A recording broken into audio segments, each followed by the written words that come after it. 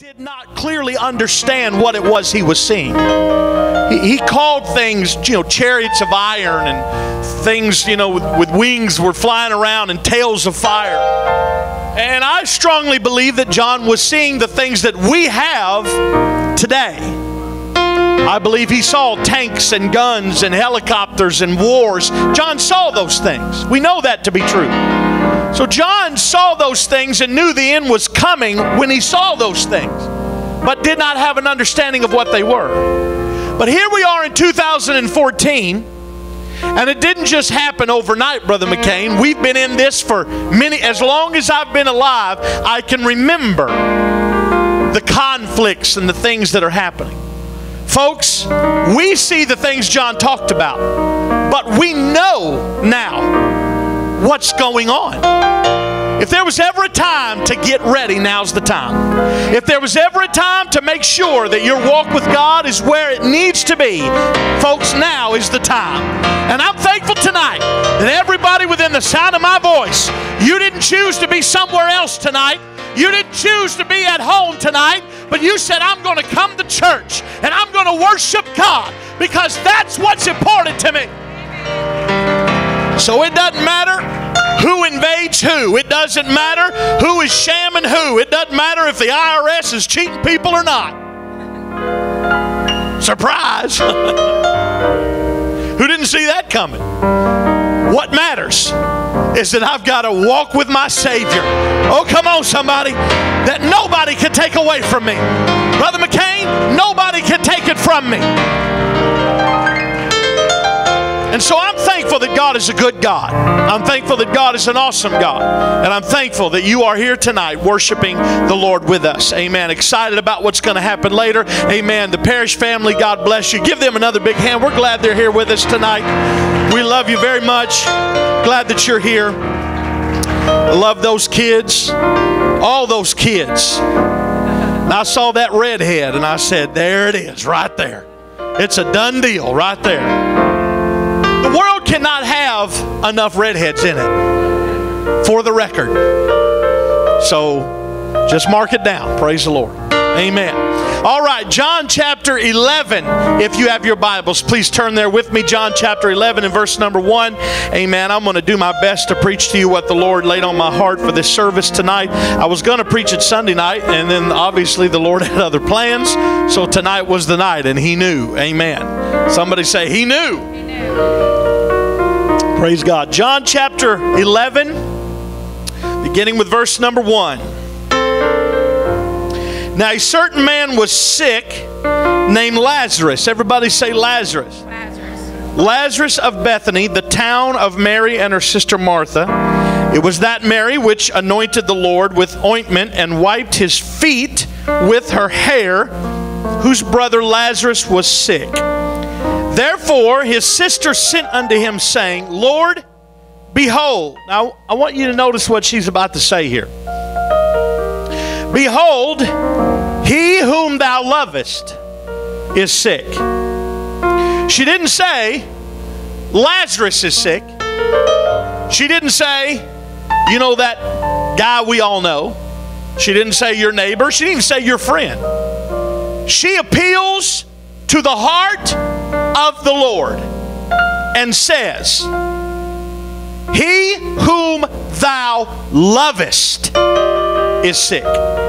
When Jesus heard that, He said, this sickness, everybody say this sickness, is not unto death, but for the glory of God. Now some people confuse that. They think that Jesus is saying, oh, He's not going to die. That's not what Jesus said.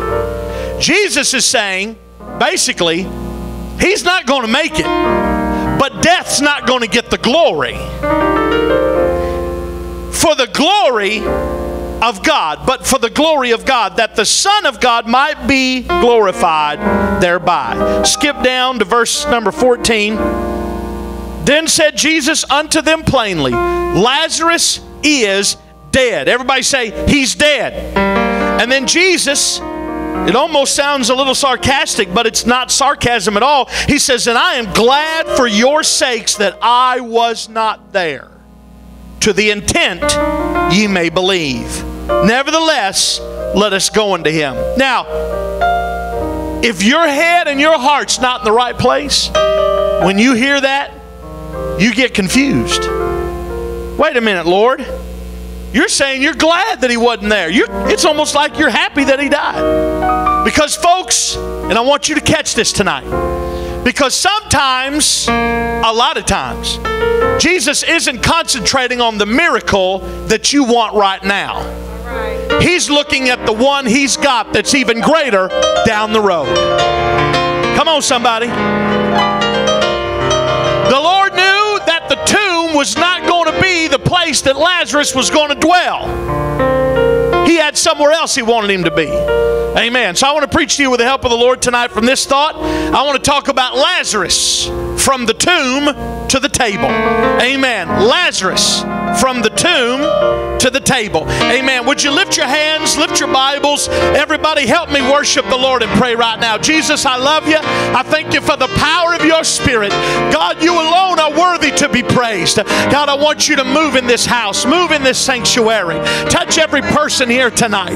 God, I want your word to touch the ears and the heart of every individual in this sanctuary. God, let us tune in on your word. Let us listen for your voice. In Jesus' name we pray. Everybody said in Jesus' name. I wonder if you could clap your hands to the Lord right now before you're seated. Come on, let's give him some praise.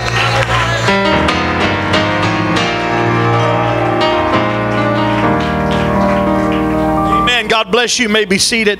Thank you so much for standing and worshiping the Lord tonight.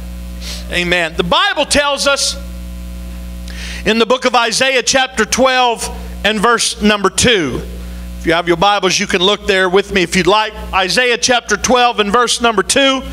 It so wonderfully says, "Behold, God is my salvation." How many are thankful for that tonight? "I will trust and not be afraid. For the Lord Jehovah is my strength and my song.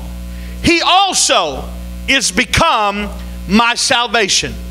If there's one thing I've learned in living for God these many years, it's been this: that by resting completely and totally upon the Lord Jesus Christ and taking his promises at face value, I can drive out any paralyzing fear that would ever attempt to hinder my effectiveness in serving God. There's a kind of a biblical antidote, if you will, and it works every time. I will trust and not be afraid. Folks, there's something wonderful about learning how to trust in God. There is a peace that comes into your life when you finally learn how to trust in God. Many of our struggles that we have in living for the Lord, they come because of a lack of trust. Individuals who always trust the Lord, they can enter into a certain battlefield of their life, if you will. And we've all been there. Everybody here tonight has got battlefields in your life. But the awesome thing about it, Sister Jenny, is I can enter into any certain battlefield and I really truly can be unafraid. Because I know that as long as I'm serving God, I know that as long as I'm trusting in the Lord, that he's not going to let any harm come to me. But for those that are weak in the faith, it is a different story. The one who declares to be aware of all God's promises, but in that certain hour of trouble, in that certain time of despair, they forget every one of them. Friends, I've come to preach to you tonight that your true motive in living for God will always be tested and revealed in the event of conflict in your life. If you want to see what somebody's made of, let them walk through a trouble. Let them walk through a trial. If they give up on God, you know what they're made of. But if they withstand the test, oh come on now, if they walk through with their shoulders squared back, with their head held high, I'm telling you, that's somebody that trusts in the Lord. And I'm thankful today that I can trust in God. I'm not afraid of the things that come because I trust in him. Everybody's going to have an element of uncertainty. Everybody's going to have an element of doubt. But friends, we need to fight off the spirit of fear in our lives. The Bible tells us that God has not given us the spirit of fear, but of power and of, oh come on now, of power and of love and of a sound mind. I can walk through every struggle, every situation, knowing that God is in control. And I'm telling you, not just when the semi-bad news comes. I'm not talking about when the little bit of bad news comes. I'm talking about when the horrible news comes. I'm talking about when it looks like that you're at the end of your rope. I've come to tell you that I serve a God that ties a big knot in the end of that rope, and He gives you just a, come on now, He gives you just a little bit more to hang on to. Oh, I feel the Holy Ghost. Come on, somebody. Help me praise Him right now. Thank you, Jesus. Those who love Him, those who keep on believing in Him, no matter what comes their way, shows their motive in living for God. You can tell somebody's serious about living for God whenever something pops up in front of them and they just truck right on through it. Doesn't mean they don't suffer a few blows. That doesn't mean they don't get a few bruises every now and again. That doesn't mean that you're not curled up in a ball in the middle of your bed in the middle of the night crying your eyes out because you don't understand. You're allowed to do that. You're a human being. You're going to struggle from time to time. Oh, but if I could have the spirit of Job where I could look up and say, though He slay me, yet will I trust in Him, and I will maintain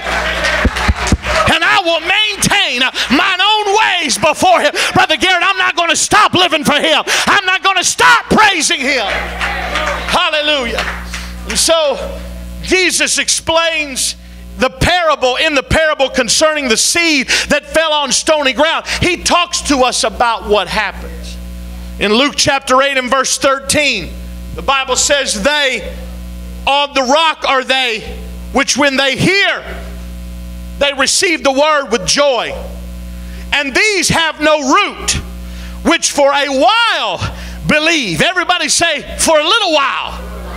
For a little while they believe, but in a time of temptation fall away. Oh, how that explains us sometimes, Sister Sheila. We believe for a while, maybe even years, but in a time of temptation, we fall away. We love good preaching. We love reading the Word of God. We love feeling the hot fires of God's truth, and we know that it is true. But I've come to tell you, every ounce of preaching and every ounce of teaching and every scripture in the Bible is designed to teach you how to grow. I'm going to tell you something. If you leave this place and you don't learn how to grow from this message, there is a problem. If you go home and you open the Bible and you start reading it and you don't learn how to grow, there is a problem. It doesn't mean you don't understand, folks. It means you're not taking the Word of God as you should. This Word, whether I understand it all or not, is to help me to grow. I've come to tell you, I'm 41 years old, been pastoring for almost 15 years, been in the ministry since I was 16, and I'm going to tell you, I'm still learning from the Lord. I feel like a brand new babe in Christ because every day I see something new in Him. I don't stand up here today as somebody that's got all the answers. I don't have all the answers, but I do have one of them. I said I don't have all the answers, but I got one of them here tonight, and His name is Jesus Christ. And He's the only answer. Come on, somebody. Like old Andre Crouch used to say, Jesus is the answer for the world today. Above Him, there's no other. My God, I feel the Holy Ghost. Jesus is the way. So, we see it all in perspective. Many people have no trouble receiving the Word of God. Listen, as long as it promises prosperity right now. See, that's what the world wants. The world wants a quick fix. We want answers now. We want judgments now. We want somebody to do it for us now. But what we have to understand is sometimes in living for God, you're not going to get the answer right now. God, when He gives a promise, when He gives a covenant, Brother McCain, It does not include ifs, and there are no buts in the deal. If ifs were in place, there would be no covenant. God makes a promise, and He'll keep His promise to you. Once God makes a covenant with you and I, it is up to us to hold on to what God has done, to uphold what God has put in our lives. So what will help us endure today is a brand new faith and a brand new system of believing, a brand new outlook on what God does. Listen to me tonight. If I have the mentality that God always does what I ask Him to do so that He can keep me believing, I'm wrong. What I need to understand is the links that God will go through to keep me believing the right way. Listen, it's not as long as God answers my prayer, I'm going to stay in church. Friend, that ain't what it's all about. What it's about is no matter what comes my way, I can walk through the flood, I can walk through the fire, I can walk through hell on earth, but when it comes to the end, I'm still going to be trusting in God. See, we say, God, as long if you'll do this for me, if you'll do that for me. That's not how we are supposed to believe, Sister Hollingsworth. That's not what God expects from us. God does not expect us to live for Him when things are going good, but it's when things are going terribly wrong that God expects us to live for Him. In John chapter 11, we learn about Lazarus, a friend of Jesus that gets sick and dies. The miracle of this story is that Jesus brings him back to life after 4 days. Somebody say 4 days. 4 days of being dead. Nobody believed that he would be brought back from the dead because he was dead. He was spent. He was deceased for 4 days. He stank. You couldn't hardly get near him. The scripture says it. He stinks.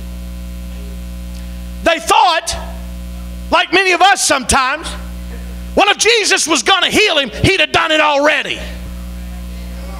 Come on, how many's ever thought that? Well, I guess if God was going to do it, He would have already done it. So awesome that we know so much about God. We know exactly what He thinks. We don't know. Come on, we've all said it. Well, I guess if God was going to do it, He would have already done it. No, because sometimes God has a miracle that transcends the one that you want right now. He may just have to let that situation die to get you to really believe.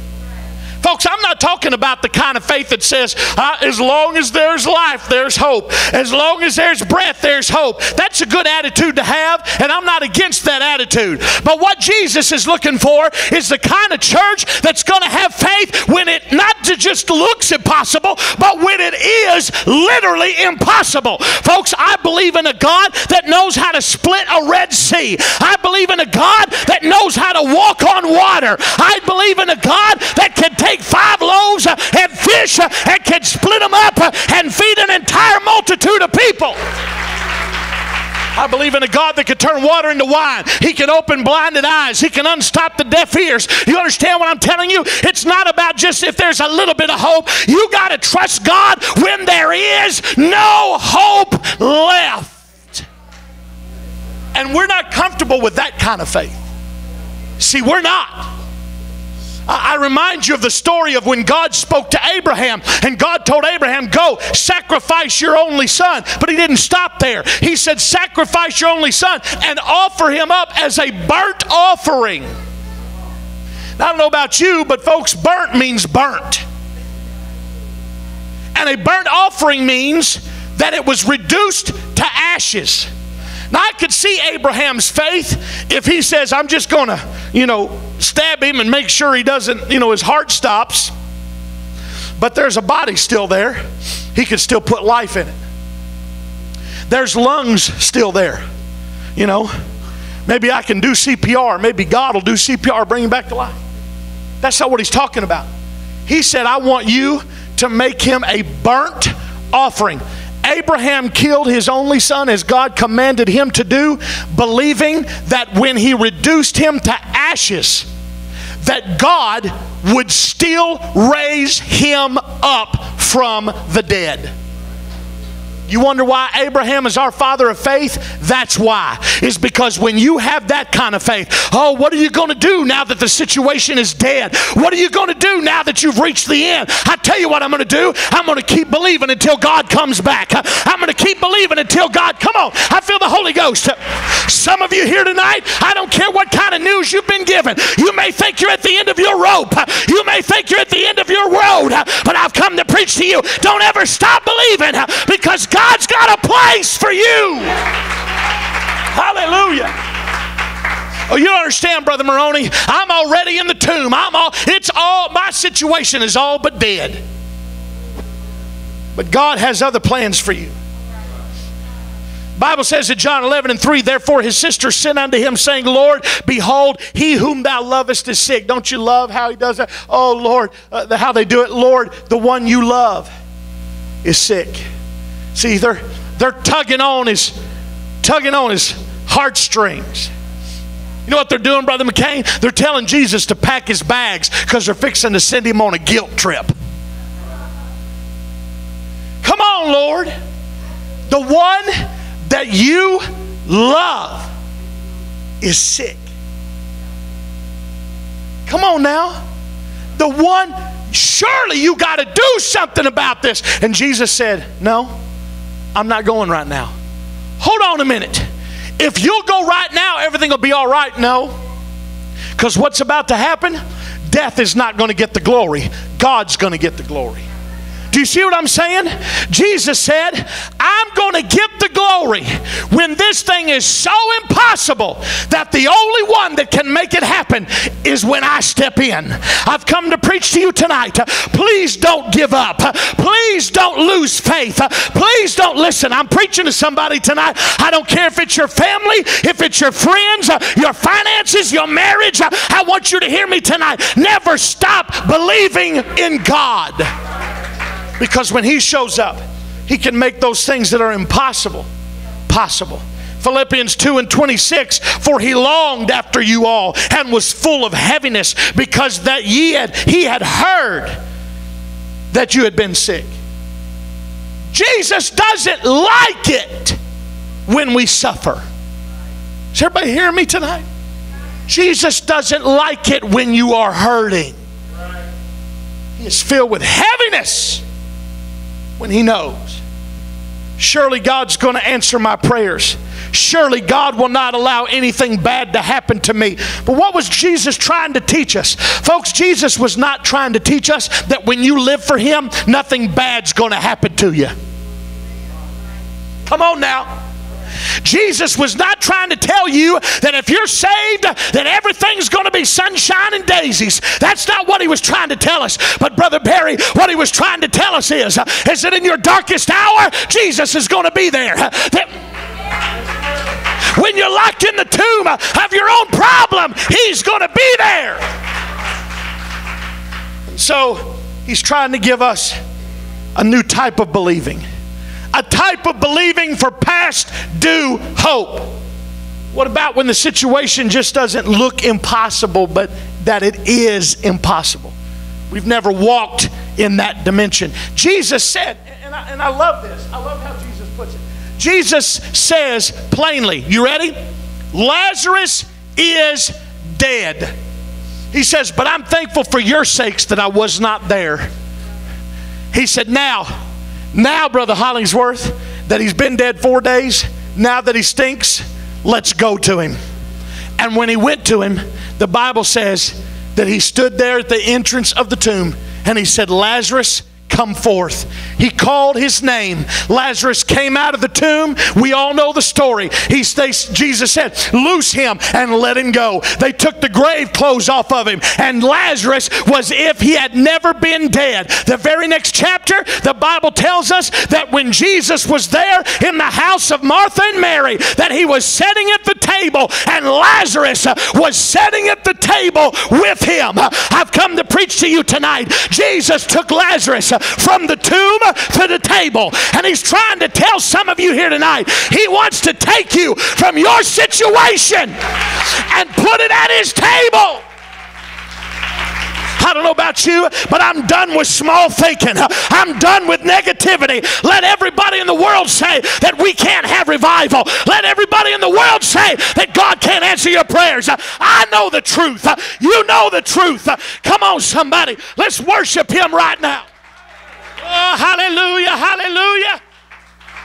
Friend, he's more than just an on-time God. He is a running out of time, way behind schedule, but it doesn't matter because he's going to show up, God.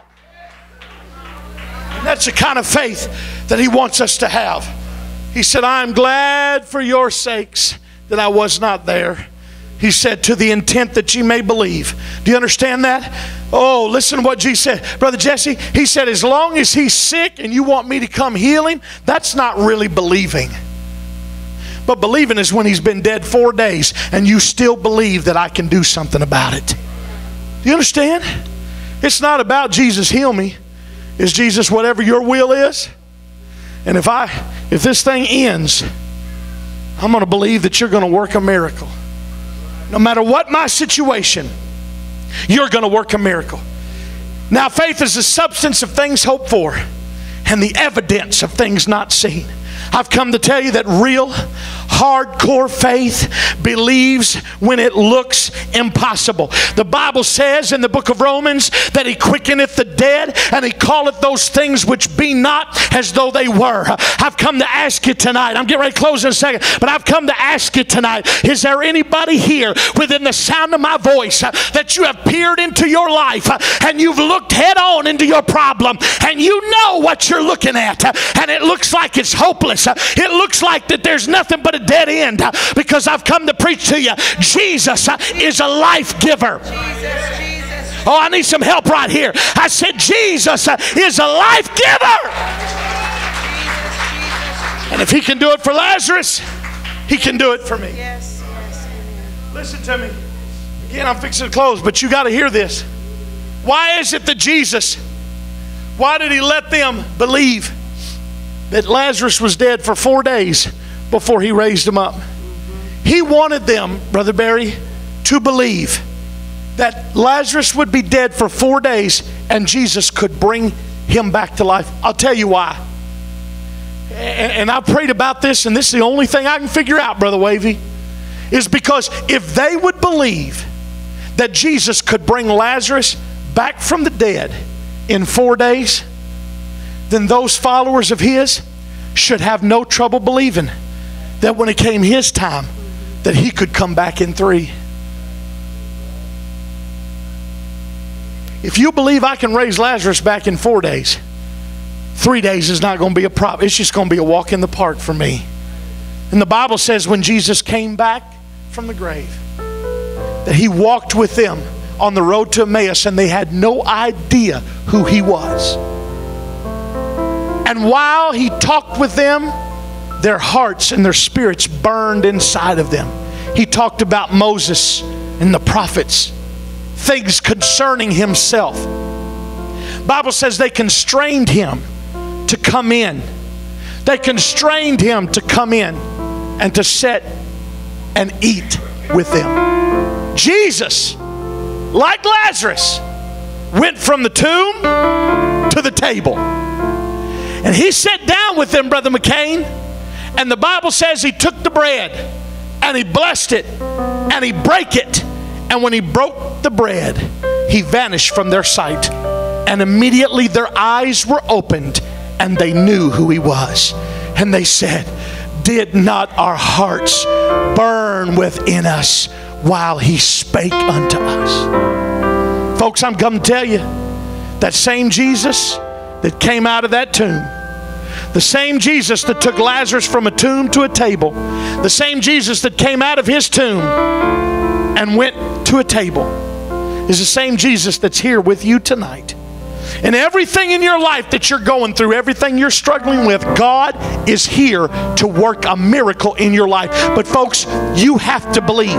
Brother Maroney can't make you do it. You understand? I can't make you be saved. I can't tell you every answer in the book that's going to round every corner and you're going to have a perfect life. I can't give that to you. But I can tell you that if you trust in God and not be afraid, God's going to carry you through it. Amen. I want you to stand with me right now. Lift your hands to heaven. Come on, all across this place. Let's love him right now. Lift your hands. Let's give God glory right now. Hallelujah. Come on, let's praise him. Jesus, we love you. Open your heart to him right now. Come on, I feel the Holy Ghost. Jesus, we love you tonight. Hallelujah. Come on, there's somebody within the sound of my voice tonight. You need God in a supernatural way. If you need to be filled with the Holy Ghost, you can get it tonight. If you need a touch in your body, you can receive it tonight. Hallelujah. Come on. Come on.